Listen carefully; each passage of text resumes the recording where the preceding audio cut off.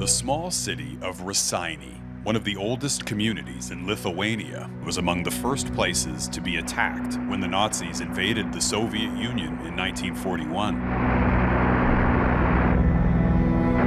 And the scars still run deep. Local historian Lina Kontotina points to this arrangement of rocks forming a Star of David. This is all that remains of Raseiniai's once thriving Jewish community, marking the spot where Jewish civilians were executed. Lithuania's Jewish population of 250,000 was almost completely wiped out in the Holocaust, more so than in any other country. Only around 5% of Lithuanian Jews survived, including Eli Gotts. This is when I was 13. The Lithuanian Canadian was just 13 when the Nazis invaded. And the Nazis announced, we are liquidating the ghetto. Liquidation to us meant one thing, they are going to liquidate us too. Gotts and his parents escaped execution by hiding in their cellar. Later, he was sent to the notorious Dachau concentration camp. And Dachau was hell. Dachau was terrible. People died of hunger. I weighed 70 pounds when I was liberated. His family eventually moved to Canada. Decades later, in 1982, Gotts learned one of the Nazis accused of murdering thousands of Jews in his hometown was now living on his same street in Toronto. Hey, Rauka was here. Had no idea. He lived next to us. This is Helmut Rauka. Helmut Rauka lived in Canada for decades before he was eventually extradited to Germany, where he died awaiting trial.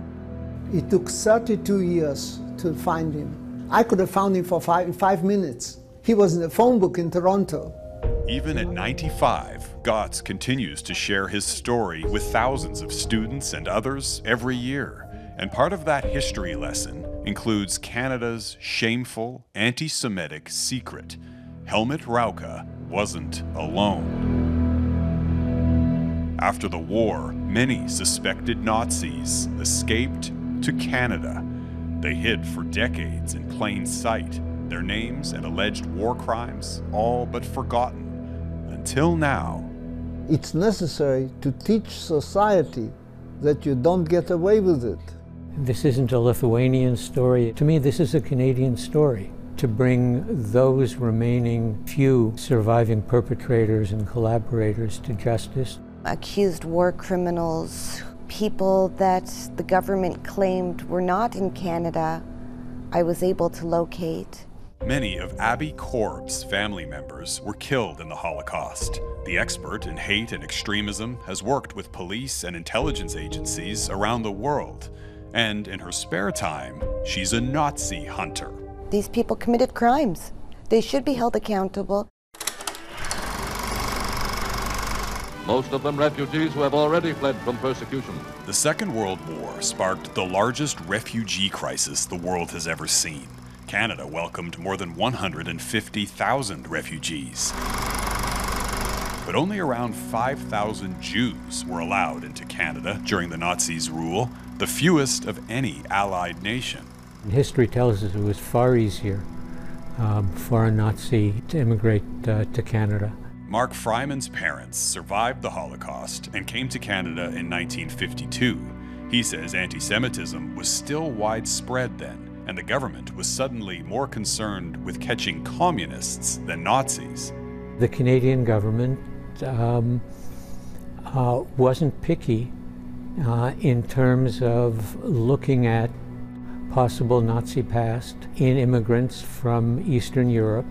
Holocaust survivors were arriving on ships with the people who committed heinous crimes against them on the same ships. People were submitting names to the police, to the government, upon arrival. Lists containing thousands of names of alleged Nazis were sent to Canadian authorities and passed down to members of the Jewish community, including Saul Littman. I think this is a matter of history for over 40 years. The prominent journalist and scholar spent decades calling for investigations into Nazi war criminals. In the 1980s, Korb worked for Littman as a researcher. Following his death in 2017, she became the custodian of hundreds of Nazi war crimes files. Some great men and women did an incredible amount of work 50, 60 years ago, but the police failed to investigate these claims properly. So Korb conducted her own investigations, combing through archives in Israel, Moscow, and the Vatican. I was able to piece together files that were poorly investigated using old phone books. I've dived through dumpsters, recycle bins. I've really gotten my hands dirty on this. And that dirty work paid off. I found a lot of them. Korb says the majority of suspected Nazis in Canada have passed away, but dozens are still alive, many now well into their 90s. And one case in particular captured Korb's attention. There was a Holocaust testimony from a survivor who stated that a woman smashed Jewish babies with rocks. That horrific testimony came from the Lithuanian city of Raseiniai. We asked historian Lina Konstantina about the case. She says a witness claimed to have seen 2 Lithuanian women beating young Jewish children to death with rocks. Many Lithuanians helped the Nazis to kill Jews, she says. Korb's investigation into that alleged baby killer led her to the other side of the world and into a hallowed place.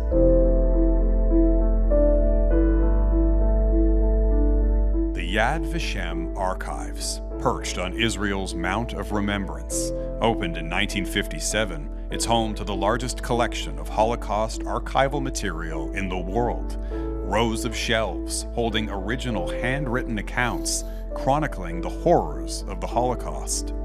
And the testimony in this file is damning. It's very, very important information for us. This Yad Vashem researcher showed us testimony written in 1945, almost immediately after Lithuania's liberation, by a survivor named Dina Zeiss Flum. Here we can see exactly the words where Dina writes about the perpetrator. Dina Flum described how the Jews of Raseiniai were systematically executed. When the women and children were brought to the pits, Flum slipped away. She wrote how she hid in a barn under the hay and watched. Laying in the barn, I could well see 2 women standing at the pit, small children's heads being hit with heavy stones, or one head at the other child's head. One of the women was the student Klimaita. The student Klimaita. No first name was provided, but those clues gave investigators a place to start.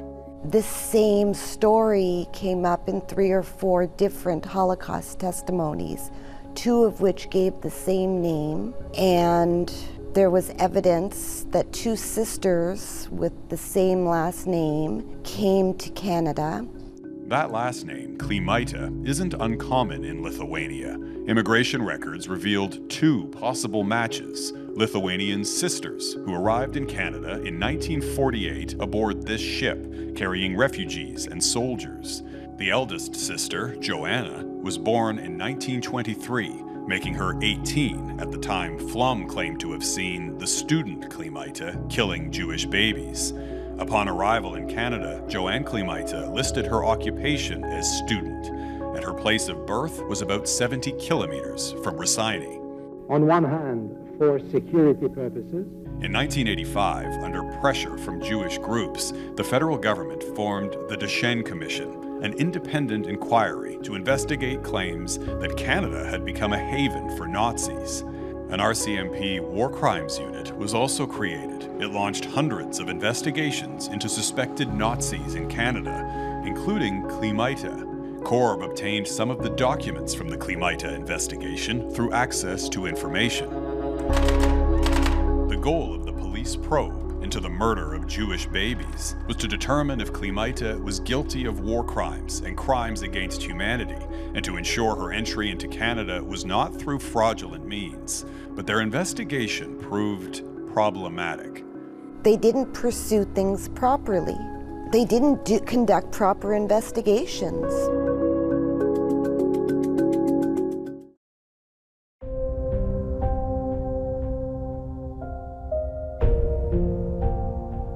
1993, a Canadian government researcher was sent to Lithuania to investigate the suspected Nazi cases.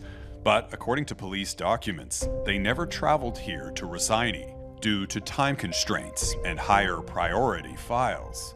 It appears investigators never found the key witness, Dina Flum, who claimed to have seen the student Klimaita who smashed the heads of Jewish children with rocks. A year later, in 1994, police wrote, "Nothing has been done on this file. The allegation provides a last name only and no other information to confirm the Canadian is the subject of the allegation. Without further historical research, we will not be able to tie the suspect to these atrocities." She was accused of infanticide. Those are heavy-duty claims for a file that went nowhere. In 1995, one of the investigation's last available entries, a Department of Justice official wrote, "The RCMP should be asked to try or continue attempts to locate Klimaita in Canada or find out whether she is dead." It's unclear if police ever located or spoke with Klimaita. Global News recently tracked down a Lithuanian woman named Joanna, maiden name Klimaita, who lived in Ontario. But by then, it was too late. Okay, I'm Jeff, I'm with Global News.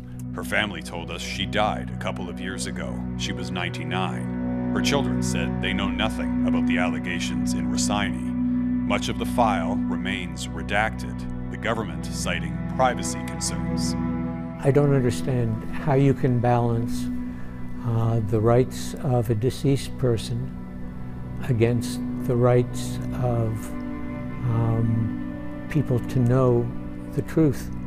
Mark Fryman, a former Deputy Attorney General for Ontario, has been working with CORB for years, lobbying the government to release Canada's Nazi war crimes files. The names and many details from the police investigations and the final Duchesne Commission's report remain redacted, secret, locked away inside Library and Archives Canada. I think a lot of the files contain embarrassing revelations about the Canadian government, the Canadian police, the Canadian prosecution service.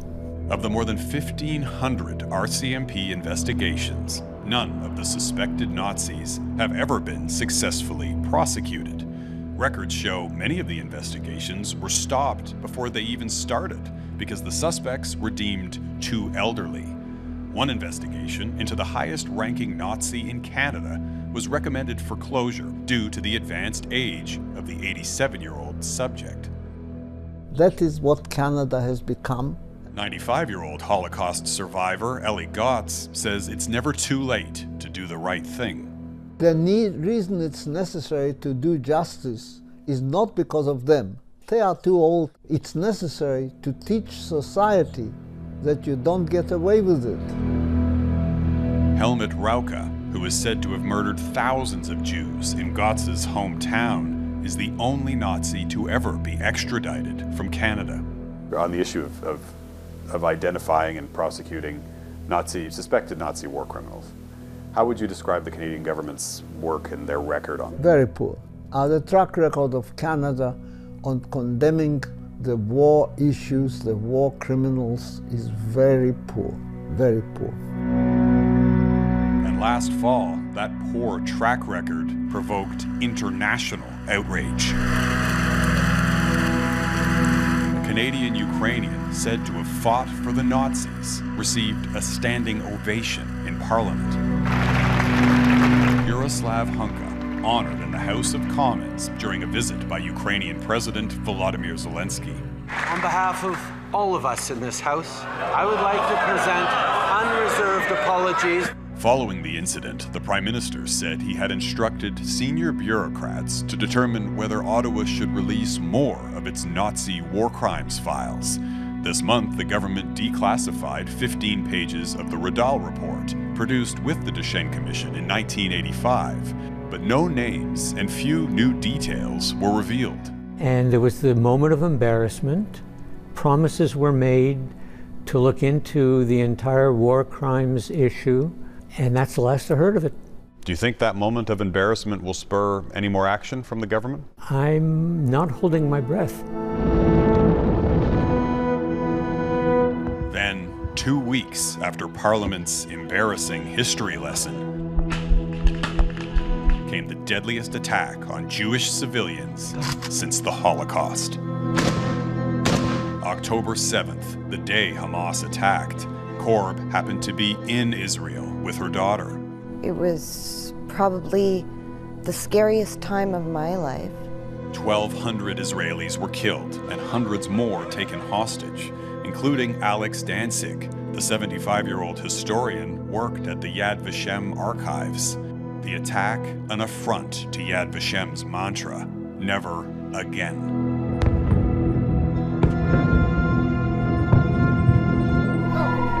Korb spent the coming days and weeks ducking in and out of bomb shelters and volunteering at this donation center in Jerusalem, providing aid and supplies to families forced from their homes. Jews come together.